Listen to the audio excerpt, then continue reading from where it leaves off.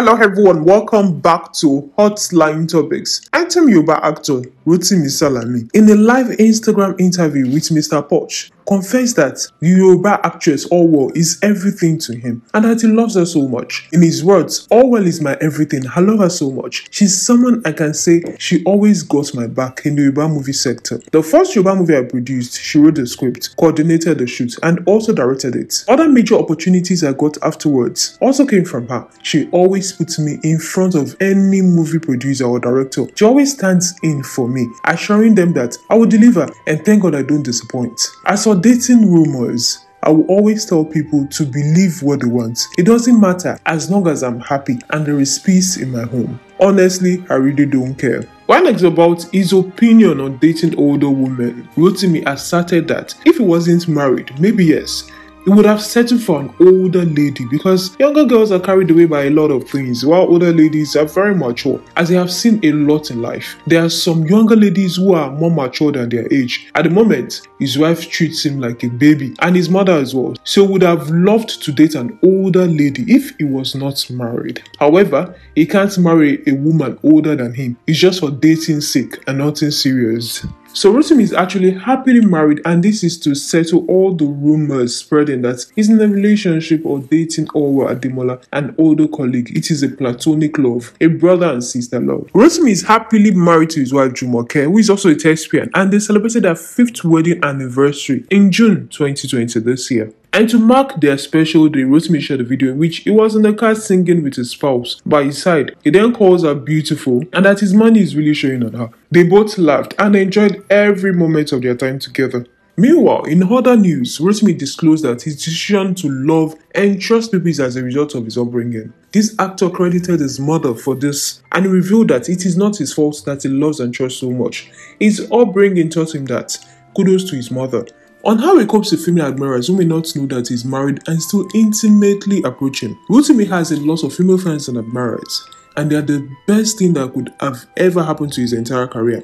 He can categorically say that he has over 70% of female friends and he gets good and great support from them all. So if a female admirer jumps on him, knowingly or unknowingly, even with the fact that he's married, it is not a problem. The most important thing is that if they don't know, he lets them know about his marital status. Rotimi has actually experienced some embarrassing moments in his career. One of the most embarrassing moments was at the early stage of his career in 2008.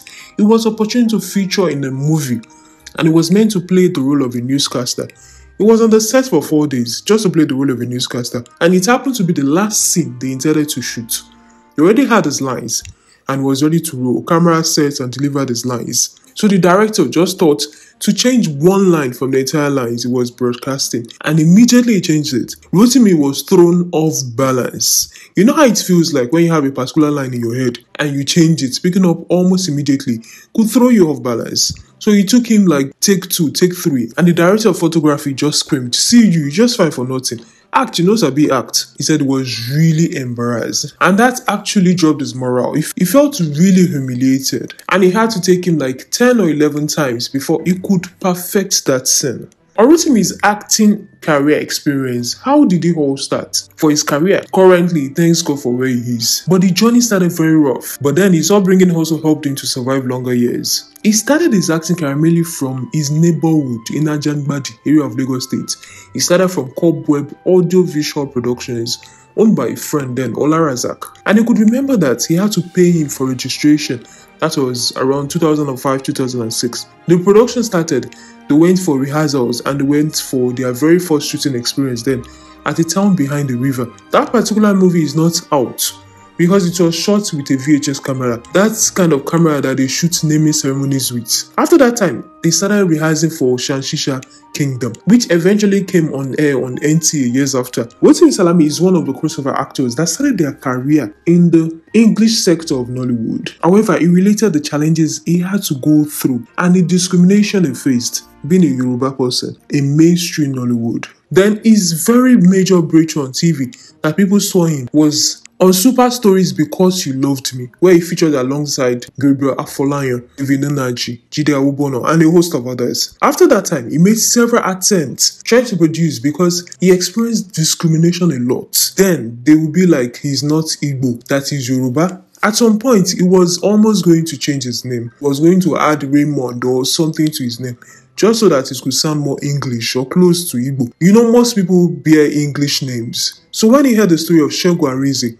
Desmond Helios, and a host of others who had one or two English names, not conk Yoruba names, he wanted to add Raymond to his name because jobs were not coming. He kept going for different auditions for years, and roles were still not coming. But then he believed that because he was passionate about it, something is going to happen.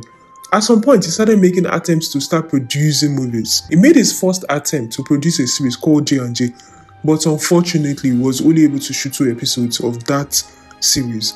Afterwards, nothing happened. His second attempt to produce was in 2010, which was Kuti's Career Palace. He got on TV in 2013 and got nominated for AMVC in 2014 as Best Comedy Writer. Of course, there were still a lot of challenges along the line too, but then, glory be to God, he had his first directing job in 2009. Leave My Boyfriend, produced by Ikechukwu, and when he directed that movie, he was so eager. And when he was contacted on how much he would want to be paid for the job, he said he was not really interested in how much to be paid, the money aspect.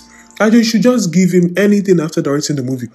The movie went on high TV back then. It went so viral, and he was so proud of himself.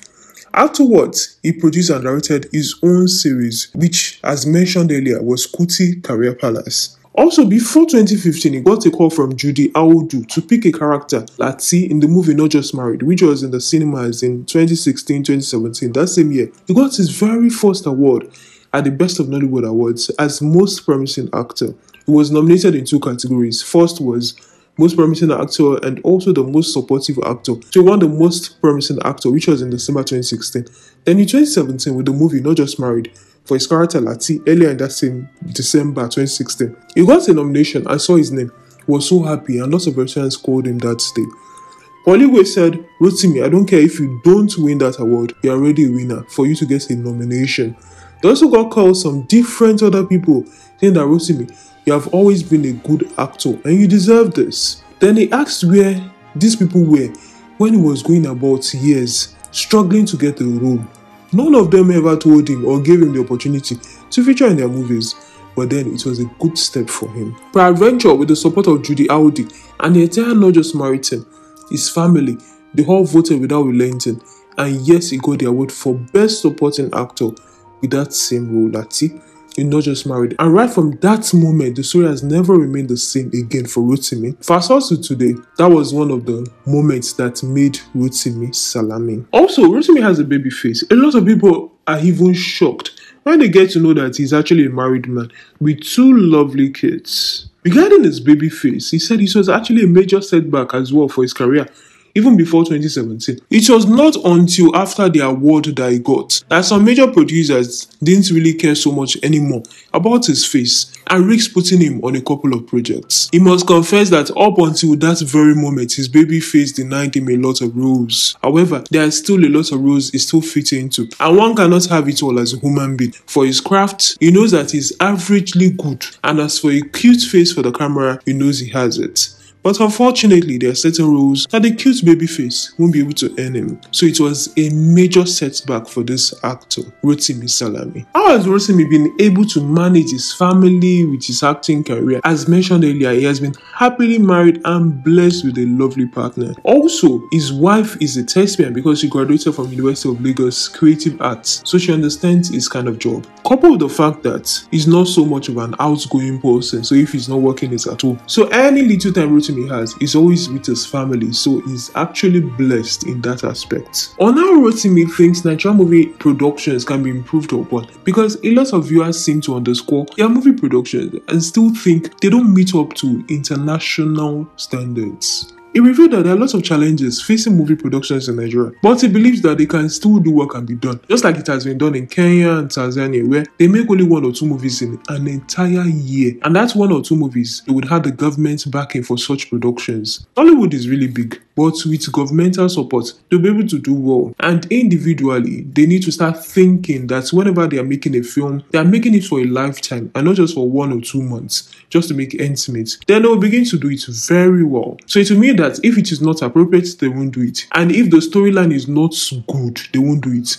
if things are not in place, they won't do it. So until they see filmmaking as something that is meant to last forever and not something of immediate gain, then they will begin to make very good movies. We have come to the end of this episode. We hope you enjoyed it, and let's learn 2 new things. Subscribe and hit the bell icon for our daily content.